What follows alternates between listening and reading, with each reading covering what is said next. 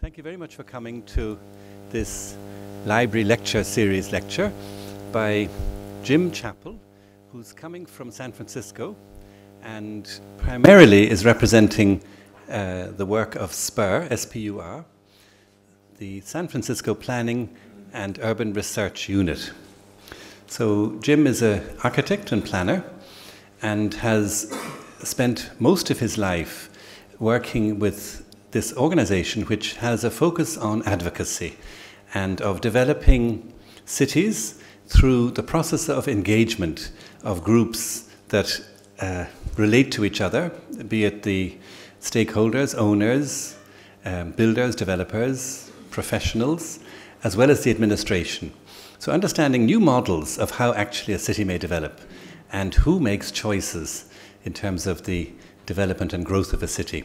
So he's come to do a number of things here. There was a tremendous engagement over the weekend in Atma, where 3 cities were discussed, which was representing Copenhagen, San Francisco, and Ahmedabad, and seeing how different cities develop different models and have different priorities about how development takes place. So he's going to present his understanding of his own model to see about engaging a conversation around where we're going in Ahmedabad. And the timing is wonderful here in terms of the rate of transformation that Ahmedabad is undergoing. And obviously many of you are involved in planning studies as well as architecture studies. So the opportunity to connect, engage, discuss, he's here for that. So please welcome Mr. Jim Chappell.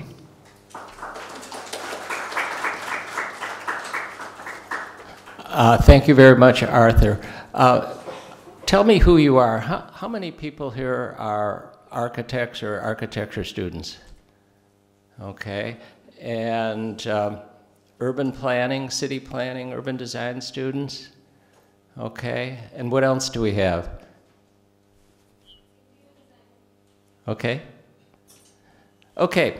So, as Arthur said, I represent San Francisco Planning and Urban Research Association, now 110-year-old good urban planning, good city management organization. And we are a volunteer organization, an organization that consists of architects, planners, good government types, city attorneys, developers, all working on a volunteer basis to make things happen. And as we look at your wonderful campus and this wonderful building, we know Doshi had some very specific ideas, and he got them done here. And we look at what Lucan has done here, what Le Corbusier has done, all different architects with very different ideas, but an ability, the one ability they have in the same was to get them done. And there are many good designers in the world, and I'm sure and hopeful that many of you in this room will fit in that category. But the question is, how do you get things built? And you need a good client, but you also need a community that is accepting and desirous of good architecture. You need government regulation and government leaders and bureaucrats who will help your projects get through. And so and also on the other hand, will help stop projects that should not happen. And there are both kinds of those in this world. Hopefully you will be leading with the former more than the latter. And so SPUR works in a number of different areas to try and make the right thing happen. And we do it from the bottom up, from citizens, from individual architects, planners, developers, and just ordinary citizens. And well, it looks like we have a number of number 1 priorities on this. This slide rendered a little funny, but there are 8 different areas we work in. You know, we work in community planning, which is the overall overarching idea, and you know, we want to help build great neighborhoods. Transportation, a huge problem here in Ahmedabad and a huge problem around the world. You know, we need to find better ways to get people where they need to go. City dwellers around the world have a lot to learn from one another, and the forces are the same in economically successful cities like Ahmedabad and San Francisco, in that there is a tremendous in-migration because these are places where the economy is developing and jobs are developing, and they are places that provide many opportunities for us as architects. But we're finding that our cities are needing to be bigger than we ever thought they were going to be, and this has brought in a crisis of infrastructure, a crisis of transportation, of water, of sewer, of solid waste disposal, of many other things. Housing, you know, how do we provide enough housing to make it affordable for people to live? Economic development, how do we keep the economic engine running and providing the right kinds of jobs? Regional planning. I know Ahmedabad has more than once expanded its boundaries because no man is an island and no city is an island. Sustainable development, we are in growing crises around the world about our impact on the environment.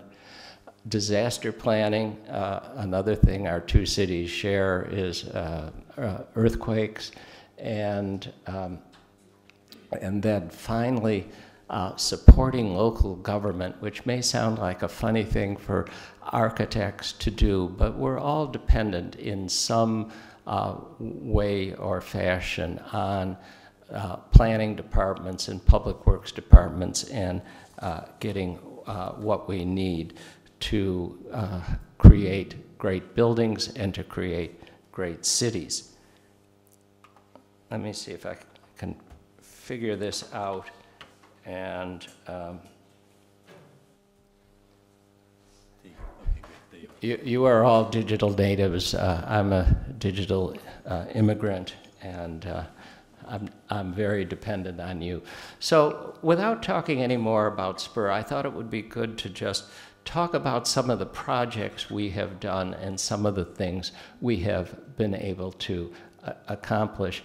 And we will look at 2 or 3 case studies here and hopefully demonstrate how this working from the bottom up of citizens has made the city better and has resulted in better neighborhoods and urban design and architecture. And Yerba Buena Center is an example of pivoting the city to a post-industrial economy. And this project started 50 years ago when San Francisco was in danger of turning into a Rust Belt city as industry and the port fled the city for other places. And there was a large neighborhood in the inner city that was filled with substandard slums, essentially. And at the same time, the city needed some new things to help pivot from the old industrial economy to a new office and service economy, including a convention center and first-class office space. And so this is that same neighborhood today. And you know, what was once wooden 3- and 4-story buildings is now a whole new, complete neighborhood. And so the issues were, you know, the port was dying, industry was moving, what was the future of San Francisco? And the leaders of the city, the owners of the major businesses and so on, said, well, one of the things we need is a convention center. And City Hall agreed, but didn't know how to get there. So this is really, when SPUR was really formed as SPUR, which was 1959, this project began. And as we see now, we go to the bottom line, 2018, we are in the final site. The final building is being developed, 50 years later from the idea to completion. And that's a very important concept, because this longevity and continuity that a group of citizens and the individual people may change, but the organization goes on. Here's what the site looked like in 1981. And incidentally, this building we see in the foreground is the very last building to be redeveloped that is under construction now. And there is, that building is being preserved as a heritage building, and a new 40-story building is being attached to it. And by 1987, only one new building had been built here, and that is the convention center, and the rest had been torn down and was sitting as parking lots. And it took until the Museum of Modern Art, this red brick building by Mario Botta, was built here, that the whole neighborhood changed, that this one act of will, this act of faith on the part of a private museum, that this could be a new neighborhood that no one else really believed, perhaps except SPUR. And this has been so successful, in the last couple of years. This new addition by Snøhetta has opened, and the museum is now, it tripled the size of the museum, and the museum is now, for a short time, bigger than the Museum of Modern Art in New York. So this site is 35 hectares, and you can just see the number of new buildings and uses and projects that happened here, including the SPUR Urban Center that we built our own headquarters in this neighborhood. So what did this group of citizens do? We recognized, or I should say my forerunners in this organization recognized that the city and the political leadership and the business leadership had a desire to do something to retool the city, but they didn't know how to do it. So SPUR, volunteer architects, volunteer planners, volunteer attorneys, developers all got together, got the area designated as a redevelopment agency, and we became the official citizen participation group for the government program. And so what SPUR, one of its roles is to be an honest broker, to make things happen, to listen to all sides. We insisted that the best architects be hired, that a design review committee be set up. We staffed that. We helped sell bond issues, which are loans for the government to build the major improvements, new transit lines, new subway in the neighborhood. We held hundreds, if not thousands, over the 50 years of public sessions just like this, imparting information and getting feedback. We built our own building there, and today we're taking the next step, and that is we are setting up a nonprofit conservancy to manage this land and these buildings in perpetuity, so it will always be a first-class facility. So this is incredible consistency over a 50-year period, and being there day in and day out. And one of the lessons as you as architects and urban designers always is to do your very best work, because it's not worth doing if you're not doing your very best work, because someone else will do their very best work and you will be left in their dust. And part of doing your very best work is consistency, is being there every day, picking up the phone every time someone calls and continuing to work on this, because if you don't, someone else will be working on it and probably doing the wrong thing. So there is Yerba Buena Center today, a convention center that attracts 1 million people a year and a lot of money into the city's revenues, theaters, multiple art galleries, multiple theaters, community events. This is a true, real neighborhood. This is not a civic event or a government event or a business event going on, but this is a neighborhood event run by the Neighborhood Association.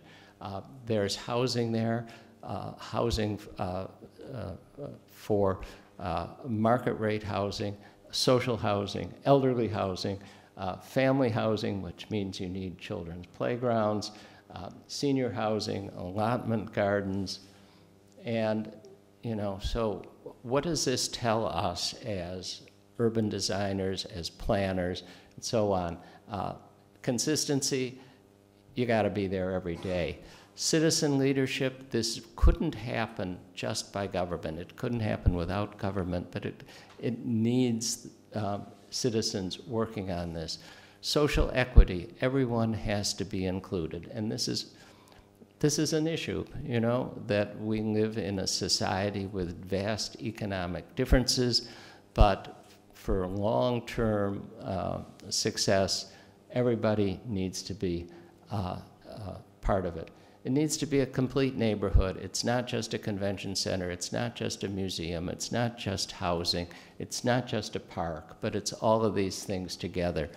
And we as citizens need to be nimble. We need to be able to change and, as circumstances change. Some days you open the morning paper and everything is different than it was yesterday, and you need to be able to deal with that. A skill I think architects tend to be trained very well to do. You need catalysts. You need things to happen. When the Museum of Modern Art decided to move here, there were people on the board of directors of that organization who said they had never been in this neighborhood. The newspaper said no one will ever go there in this neighborhood without understanding that the very decision of the museum to move there changed the whole future of that neighborhood. And lastly, nobody gets everything they want. There were 1 million compromises on this, and I have sat and continue to sit through many, many difficult meetings as you work things out. But I think one of the lessons is that I think most people are good, and most people want the right thing to happen for the city, and it's figuring out how we can work together, figuring out the things that we do agree on, and not concentrating on the things that we don't. The second case study is a place called Mission Bay, and this was an example where there was a major employer ready to move out of town, and we had to find a location to locate them. This was Mission Bay in 1980, and an abandoned rail yard, and these are all empty warehouses, and a mere 2 kilometers from the heart of San Francisco in the financial downtown. This is what the aerial photograph looked like just in 2001, and again, empty warehouses, dirt, And here's what it looks like. This is actually now probably 1.5 years ago, and almost every piece of dirt on that is now the site of a new building. And the issue was that San Francisco's second largest employer, a major medical school, research facility, and hospital needed to expand, and there was no land around it that it could expand. Neighbors opposed its expansion. Land costs were too high for a hospital and a university to buy. There was no housing for the students that they could afford. And lastly, all these research physicians and doctors were discovering new drugs, and they and the university wanted somehow to speed up the process of commercializing this and getting some return to the hospital. So as we looked around the city, we saw that the rail yards had closed and that this 122 hectares was really just sitting there. The biotech companies were kind of circling like vultures in the air, wanting to partner with the university. The university wanted to partner with them, but they never could quite figure out how to get together. Biotech was happening around the world, but there were 0 biotech companies in San Francisco at the time, and this a mere 50 kilometers from Silicon Valley, that place that is changing the world. So in 1980, the railroad company that owned this yard proposed development there, and we see from 1980 to 1997, there was plan after plan, but nobody could figure out how to make this work. And we got wind that UC, in fact, had picked a new site outside of San Francisco, and we're 2 days away from announcing that. And with some fancy footwork, the mayor told the landowner, the former railroad company, that they were going to donate 16 hectares of land to the university. After the landowner picked himself up the floor, he realized that this was the only way this development could happen. We had a series of design competitions. Machado and Silvetti, who you may know, won the campus design competition. And I've said you have to be flexible, and things don't always work the way they should. The first university building started construction before the overall design competition and master plan was done. Not the way you want to do it, that's the way it happened. But, you know, from decision to the first building opening, 6 years, an astoundingly fast time. Here is the master plan by Johnson Fain, Los Angeles architects and planners. The blue area is the university. The pink area is the private research companies circling the university, making the relationships with those professors. The yellow area is housing of a variety of both social housing and market rate housing. We would have preferred more mixture of uses here. The university, having had bad experience with their neighbors at their former campus, wanted to keep the neighbors away from the research. Again, one of those compromises that gets made. Here is the Johnson Fain plan rendered. And today, this development is probably 75% complete. So in less than 20 years, you know, 30 blocks of development, a new light rail line, tremendous number of buildings that have been built, and again, a complete neighborhood, including, you know, fire station, library, police station, public parks. And, you know, here's the way it looked. This is now about a year and a half ago, and most of these sites are either filled with buildings or under construction now.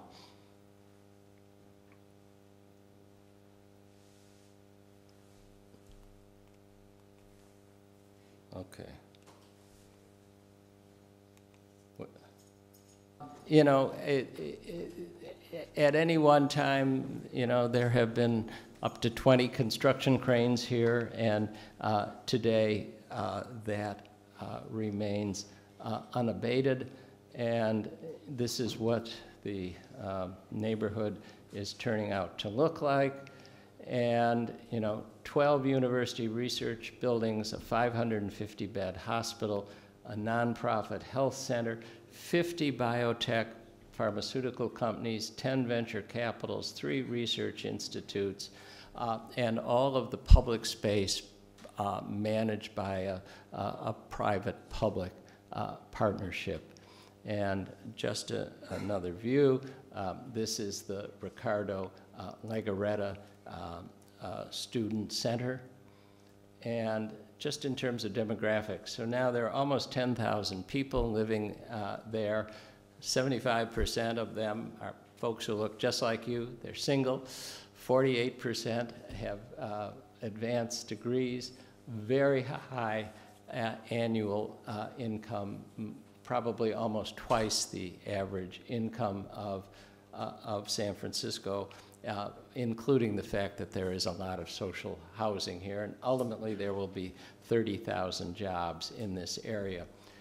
The red brick buildings are social housing. The gray ones are expensive market rate housing right next to each other, equal quality architecturally, and in fact, some of the social housing, in fact, are better buildings than the market rate ones. So what did this scrappy little group of citizens do? First of all, we focused attention on this, that here was a problem.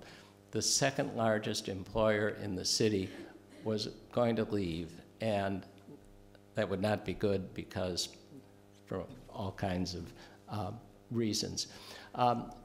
And so after the university got this land for free and announced they were going to go there, again, nobody believed it. Nobody said they would ever go here. We actually hired an individual, a salesman, if you will, to go around to major people in the city, the major families, the major companies, philanthropists, and sell them this idea that this was going to be a new campus.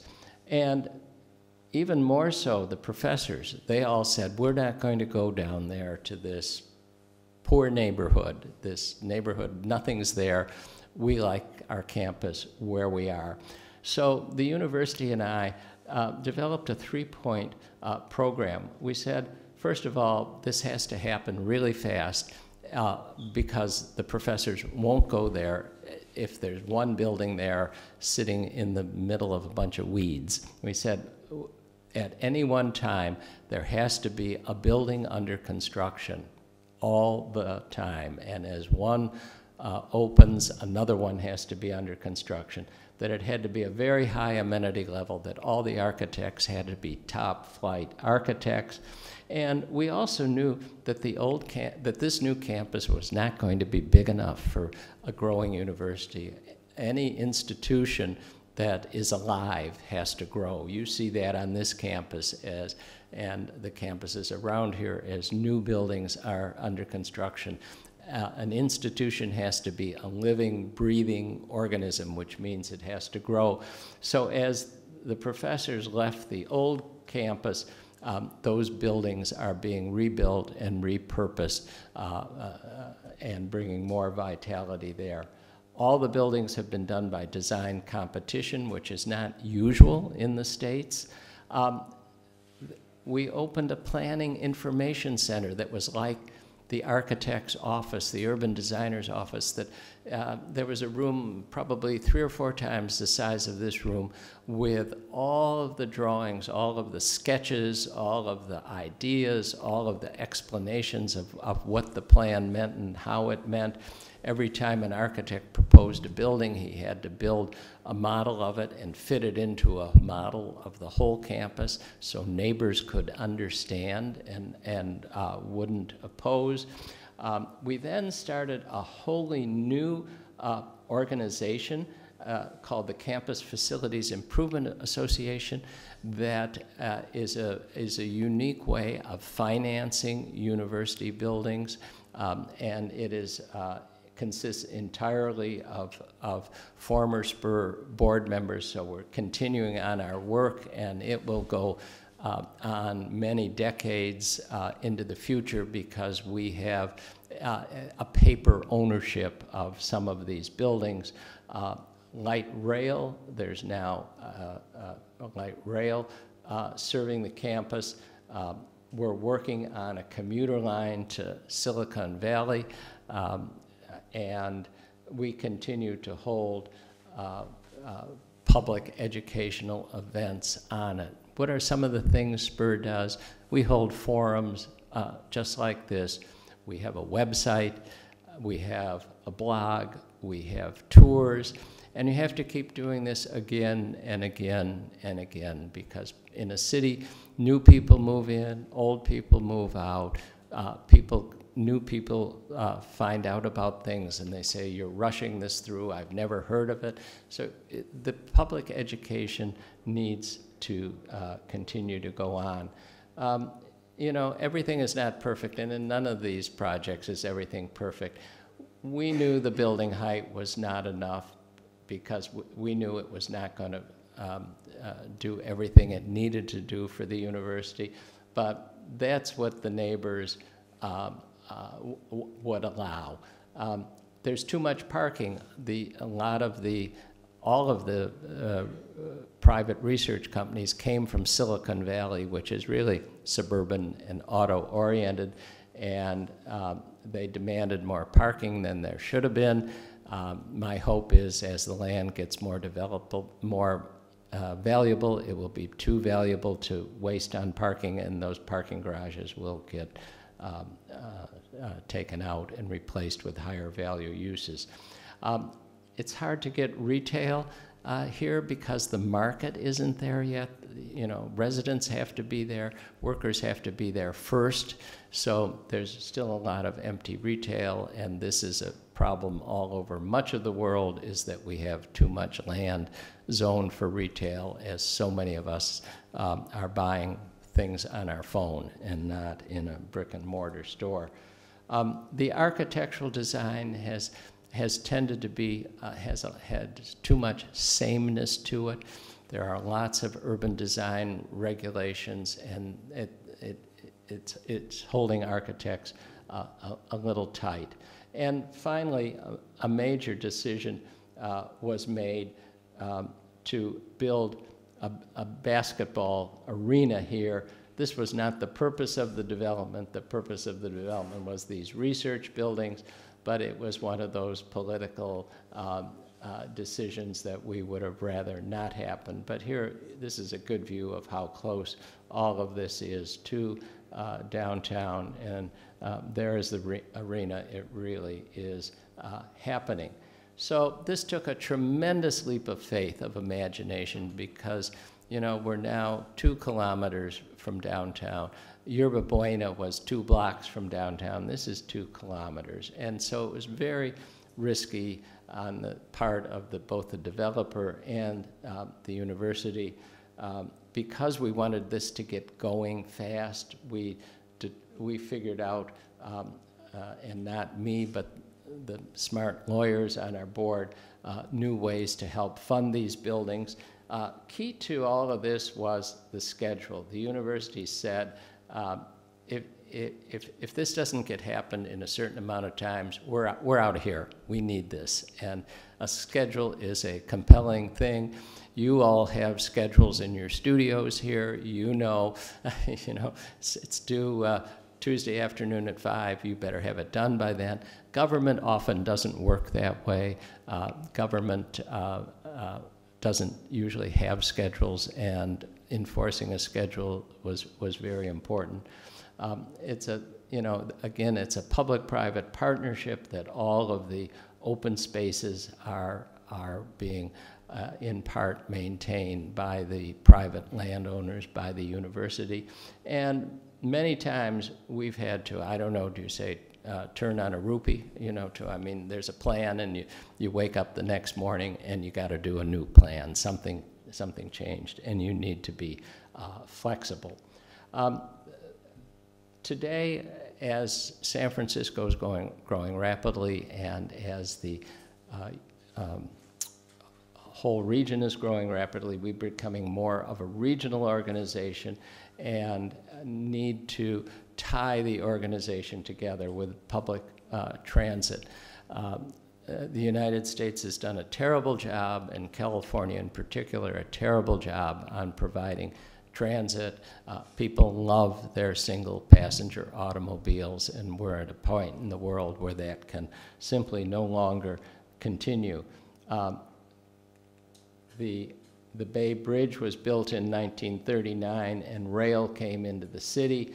By the 1950s, the rail was taken off the bridge, and this became buses and automobiles. And you can see, you know, these old industrial buildings in this neighborhood. And when the 1989 earthquake happened, fortunately, the old bus terminal and those elevated freeway ramps were damaged. And for years, SPUR had been saying, you know, the rail to Silicon Valley needs to be extended to downtown. There was a proposal for high-speed rail serving the state of California, but no decision on where it should terminate in San Francisco. So here's what that area looked like in 2006. So just, you know, 13 years ago, and here's what it looks like now. And virtually every one of these sites that is still here is under construction. And again, you know, you can tell the glass buildings are the newest. This is a 325-meter office building, the tallest building in San Francisco, and marking a new center. This building by Skidmore, Owings and Merrill from 1965 was the old center of the financial district, and here is the new one, and the rail terminal is at its base. And today, you know, 30 buildings, some old buildings repurposed, some new buildings, and again, the housing is 40% social housing, 60% market housing, 90,000 employees, a new rooftop park. The transit center still only has buses. The tubes are under it. We're waiting for the train.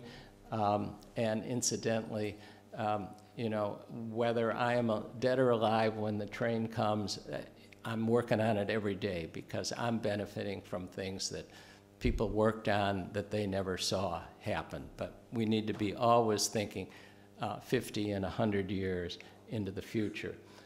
You know, all new sidewalks, streets, landscaping, and so on, and again, public-private management. New buildings still under construction, new buildings still to come, new rail connections still to come. Here's what it looks like. There is the 300-meter building. Here is a park on the roof of this station. The buses come in to the upper level. The trains will come in to the lower level. These are actual photographs of the park just before it opened. It opened, I think, last August. And one of the things SPUR insisted upon was there needed to be a connection between, a visual connection between the park on the roof, bringing light down into the terminal, and indeed down into where the trains would come in, and indeed that is what has been built. This is glass down here between the concourse floor and the lower floors.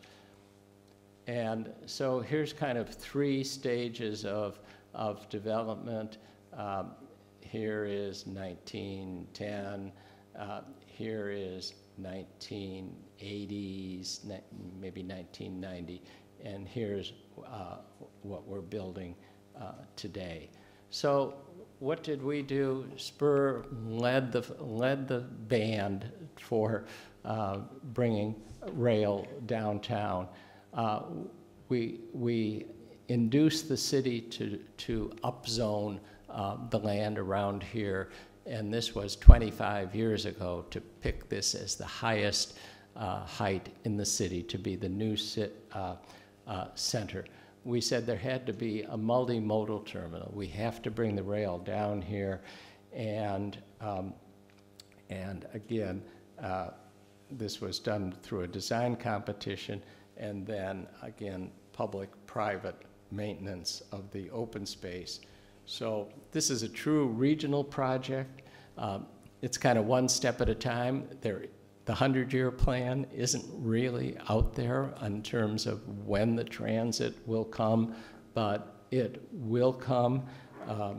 We organized the developers to spend more money than they wanted to spend, but they understood it would increase their profits in the long term. And again, public-private maintenance of the open spaces. So with that, I'm open for questions, conversations, discussions. Have at me.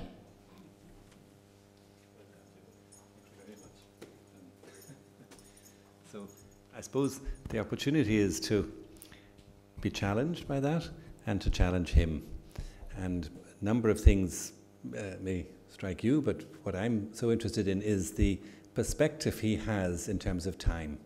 So where you imagine yourselves coming here for a year or 2 years, and whatever may or may not be happening after that is yet to be considered, the perspective that this organization has is for generations.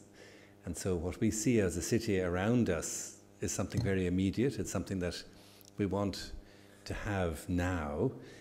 Their organization has a vision for something that is going from your generation to the next generation.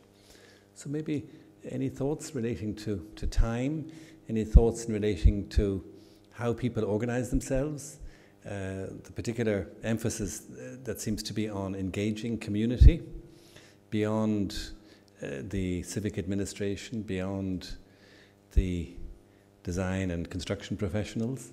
It seems that community engagement is one of the key elements here. Would anyone like to connect on some of these issues?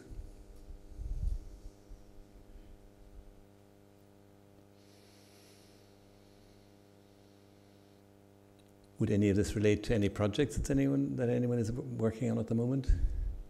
Issues arising? I'll ask a question. Oh yeah. They will, yeah. So just wanted to know, Jim, what kind of challenges did you face in terms of community engagement in particular? And the second thing was about the voluntary nature of SPUR and how that worked. I mean, what kind of incentives did people have to give their time to, help SPUR and help all these efforts? Let me start with the second question because it relates to the first. As architects and urban designers, you have to get work, right? And to get work, there have to be the right conditions. The community has to generally want things. The city government, or whatever the governing body is, has to want things. You have to develop, there has to be a client who is willing to pay for things. And so it is in architects' selfish self-interest to belong to community organizations that make the conditions possible for them to get work. I mean, you've just seen hundreds of millions of billions of rupees worth of architectural commissions, in these buildings, and that might not well have happened, and it certainly wouldn't have happened to the extent and quality it did without people working on this. It's also a way as a young professional to fill out your portfolio. You know, when you go to your first job, you're going to have some wonderful student projects to show, but you know, what about 5 years later, you know, and you're a young gal or guy in an architect's office detailing bathroom partitions, you know, that's not what you want to sell yourself on, but you can, if you can show a project that here I was on this SPUR committee and we did this urban design and I'm an expert on this. And in fact, that has really happened. You know, as a port city, one of the projects we worked on for many years was the waterfront. And the person who, the architect, as a young architect who chaired this committee at SPUR, made his whole career off of that work. He is the recognized expert on waterfront development in San Francisco. He's also the recognized person if you want to get a project through city government, because while he was working hand in hand with the city bureaucrats, he built the relationships and built a mutual trust and understanding. So, you know, and when it comes to communities, there can be a lot of rancor and disagreement, but my attitude is that almost everybody really wants the same thing. They want their community to be better, and this person thinks it'll be better if we do this, that person says, no, it'll be better if we do that. But in fact, if you start out with the attitude that, not that this person is a jerk, but they have a different idea of how to get to the same goal, that really helps. And then don't talk about theories, but talk about specifics. Make a list on the whiteboard of everything this person, let them make their list, let the other person make their list. Try to go back to not the answers, because they're going to tell you the answer of how to do it. What you want to do is you want to find out what their goals are, what their principles are, and see how much you can get them together. And then go back to your office and draw up what the principles result in. And you'll be surprised, and everyone will be surprised, because what you think abstractly and how that really will turn out may be quite different. And that often helps. It doesn't always help, but it often helps. Can I just, in relation to realities, who's involved with or has any engagement with the new metro? Has anyone got anything to do with the new metro? Any project coming up around that? Any design engagement with the new metro? Does anyone know about the new metro? Yes, yes, yes, good, good. So what is the new metro? The new metro is transforming the city. And I think, so just in relation to the impact of design decisions being made on whole sections of the city, is anyone interested in the process of how that metro came to be where it is? Has anyone thought about the impact that this facility will have on communities, on future development, residential, commercial, whatever? I mean, there's an incredible, just in terms of the kind of changes Jim talks about, we're seeing it here in Ahmedabad. It's not just plot by plot. This is a radical intervention in the city. And so with respect to architecture or planning, would that excite anyone to see, well, gosh, okay, so how does this happen? So I think what Jim is talking about is processes where people get involved. Now, clearly, well, you don't have, maybe you've got other projects, clearly you've got other projects to do, but clearly none of you are involved in the metro, and yet it's chugging down the road at a rate of knots. Or what about all the other communities it's affecting? Is anyone involved? Or does it simply just happen, like something that lands out of the sky? Is it a good thing? Is the metro a wonderful thing? Is it a bad thing? Has anyone an opinion on the metro? You've seen it now, come on. Any engagement?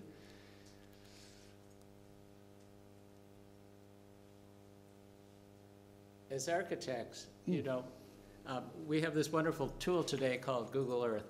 Go on Google Earth and look at Toronto, Canada.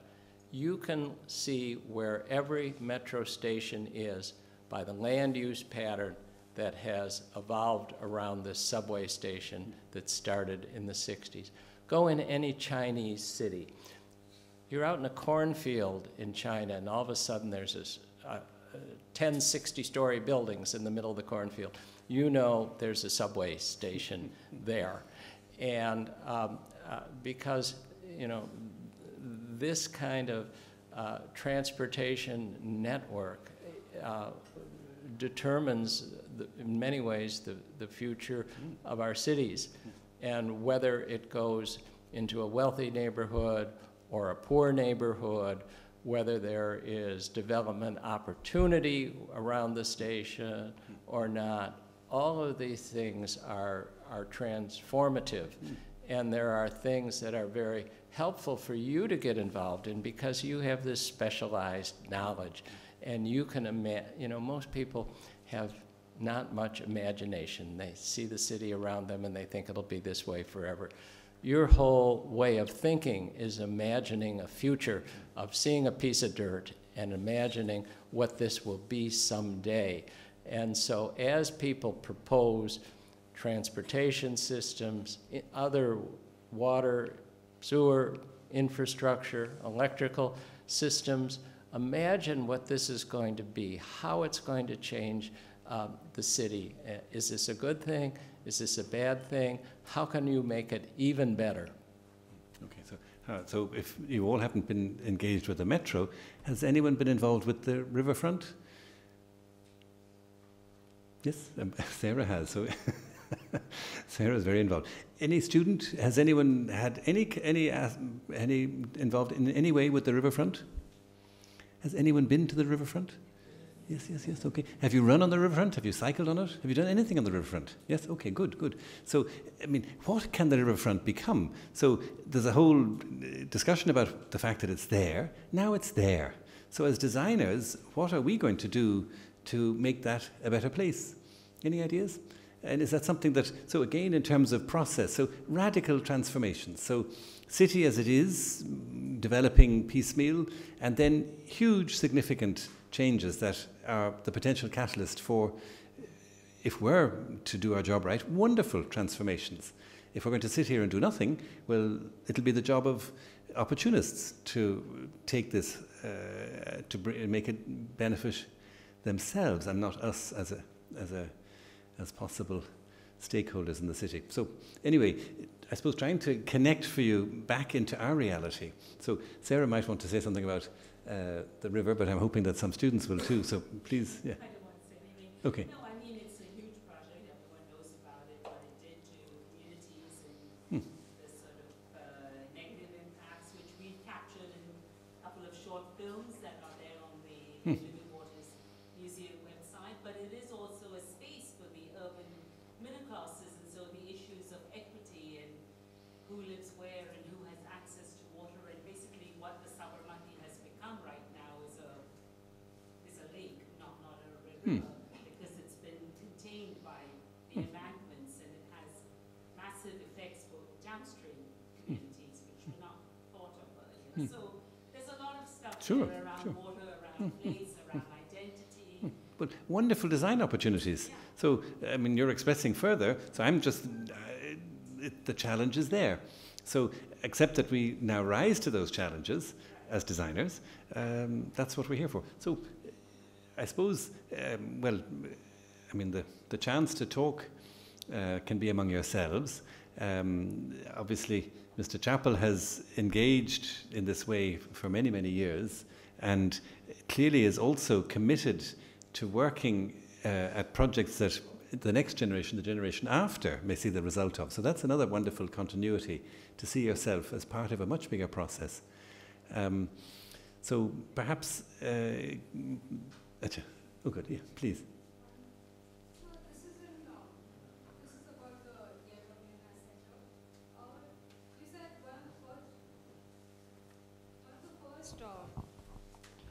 one of the first steps that were taken was the introduction of the San Francisco MoMA, right? And like that was the first step. So I want to understand what was like the economic status of the people living within that area, so that because something like an art center, I mean, there's this saying, I mean, desperate people make ideal workers and distracted citizens. So what was the economic status of the people living there that an art center facilitated, further development in the area? You have hit on a serious problem and a serious mistake that we made, or my predecessors made, and that is these were elderly, impoverished people. And at that time, the government had no policy to relocate those people. You know, the buildings were torn down, they were thrown out. And one of the reasons the project took 50 years is because people who were more socially conscious got involved in this and sued the city and held up the development for many years until a lot of the housing that was built there is senior housing. But the fact is, a lot of people were harmed by that.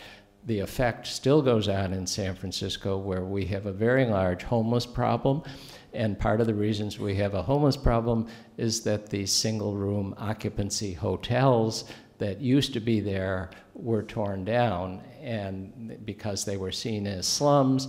Today we understand that single-room occupancy hotels are a very necessary part of a city, that there are a lot of people in that income category, that this is an appropriate kind of housing. So I have to say, in the 1960s,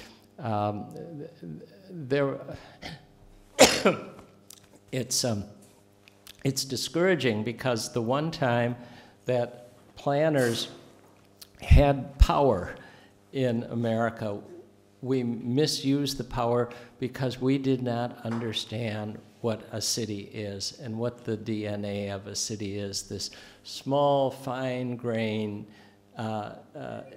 detail, the things you see in the old city today. All as the planners saw was poverty, disease, fire hazard, all of those kinds of things. And today that would never be done. There would be a small-scale, detailed, building-by-building intervention to upgrade the neighborhood, and where things were torn down, there would be housing in place for those neighbors immediately. And so a lesson learned. Yes? So I have a question related to the time factor. So the main question is how information can become authentic information. So if we are taking a decision, and then if we are referring to past resources, there will be lots of resources which is giving an information about the past. So which resources I should refer? Then there will be methods in the present which we will use. So which method I should use? And if we are thinking about the future and possibilities, with which kind of group of people we will discuss, so that all this will guide us towards certain kind of decisions, which is very important for the that intervention.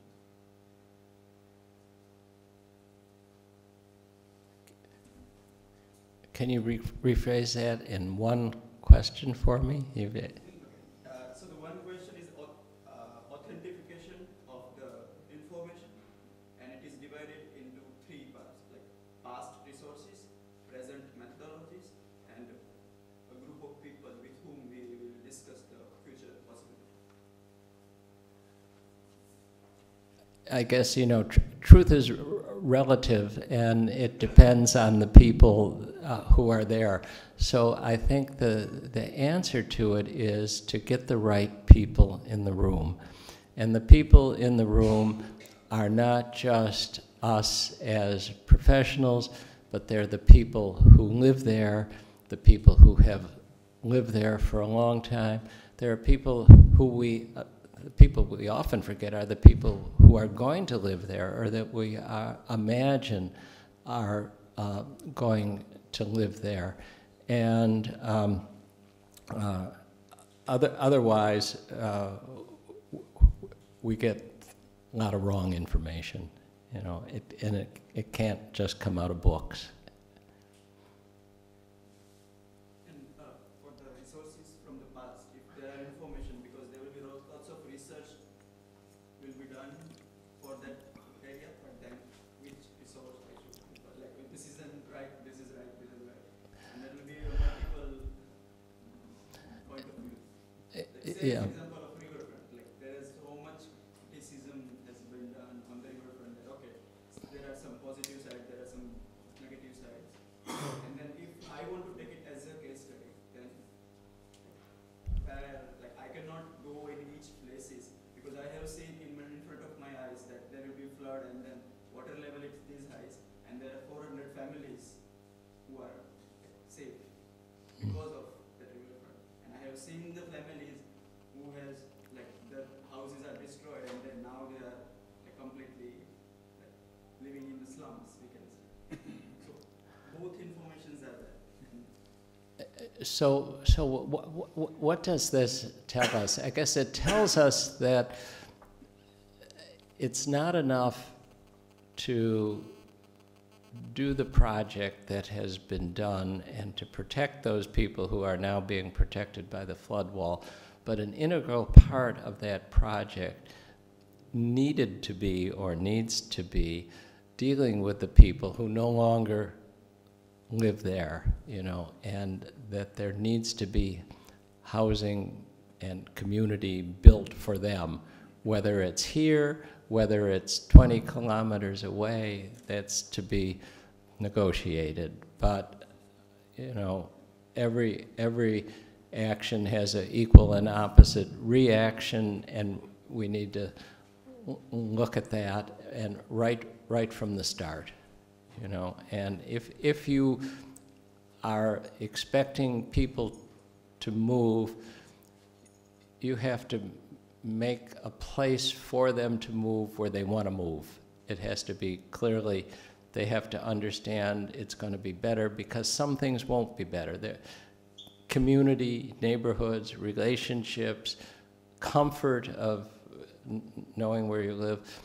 There will be dislocations, but as planners, one of the things we have to try and do is minimize those mental dislocations while the physical dislocations go on. It's a difficult task. I'm going to, perhaps, given that we've had a little exchange, I'm going to, on your behalf and on behalf of the library, who are sponsoring these lectures, thank Mr. Chappell very much for coming and for sharing his knowledge. The information is there as presented, and thank you for being here also. Take it with you, absorb it, use it. It's an opportunity. So thanks very much again, and look forward to seeing you at the next lecture.